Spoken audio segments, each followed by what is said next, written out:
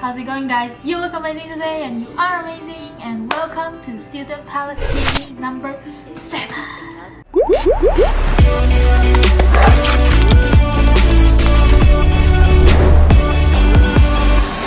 Thank you guys so much for watching this video, and I hope you enjoy it. If you like it, please give it a like and also subscribe so you never miss a tip on getting into aviation. Today I want to talk about one big thing of pilot training. Is not only for airline pilot, I think it's for every pilot, that is have a good instructor. So no matter which school you're going to, even that school have a not so good reputation, but if you get a very good instructor, then you'll be like very okay. So you might ask how to have a good instructor, and I have 4 little tips on how to get a good instructor. So tip number 1, when you go to the school, when you visit the school, or when you got there the first time, they'll give you a tour and something, and you'll meet some other student there, and then try to talk to them, ask them like questions about instructors. They'll recommend who is a good instructor and then who is not so good instructor. So that's one thing that you can do, and that's a really good source. 2, this is following on the last tip.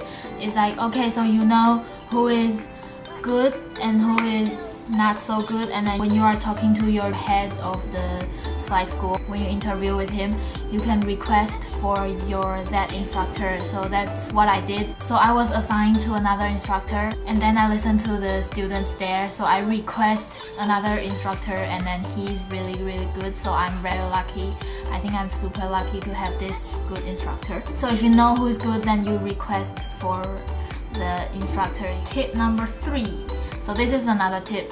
Is let's just say you don't know any instructor or any students there, you don't know what's going on, and you just take whoever is assigned to you, and then after a time, maybe your personality and his or her personality doesn't fit together, or his or her teaching style is just not, you just cannot understand, or you just don't like it the way it feels, then you can request to change the instructor. But you cannot just like one lesson, maybe 3 to 5 lessons, and then you think you just cannot learn, then you can request to change a instructor. I recommend do it earlier, because if you do it later, then it will be wasting your money and your time, and when you change a instructor, they have different teaching, and then maybe they teach you the same thing again. So be sure to know, can you fit with him or her in a flight lesson? And tip number 4, this is a really important tip. Let's just say again, you don't know any students, don't know any instructor there, and then just take whoever is assigned to you,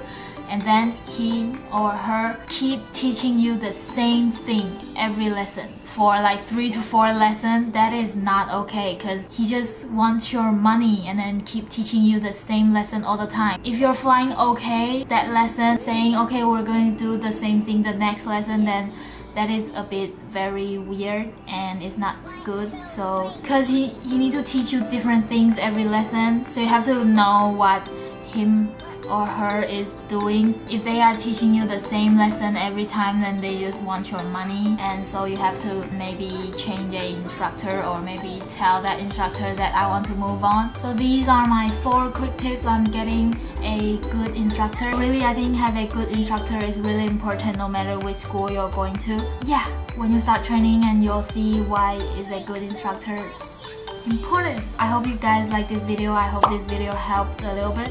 And so thank you guys so much for watching. Like and subscribe, and I will see you in your